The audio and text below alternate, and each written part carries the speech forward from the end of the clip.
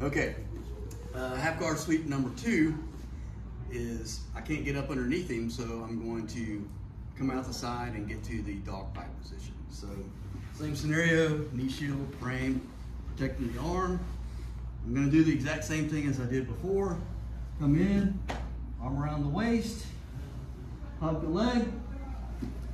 If you're having trouble getting this leg, just bring him on top of you and then switch, just like that. If he keeps going, then you get the sweep. But your opponent is wise to you. So when I try to scoot up underneath, he keeps moving away. So I'm just going to belly down, I'm gonna scissor my legs and bridge and come to what's called the dogfight position. He's probably going to whizzer my arm here. If he doesn't, then chest to back, get seatbelt position. But he's gonna whizzer, so from here, it's a dogfight position. I'm gonna bring this leg up, drive my head inside and push, knee tap, double leg, go on top. All right, so we get to dogfight, he's got control of his leg. I'm behind him, I got the underhook.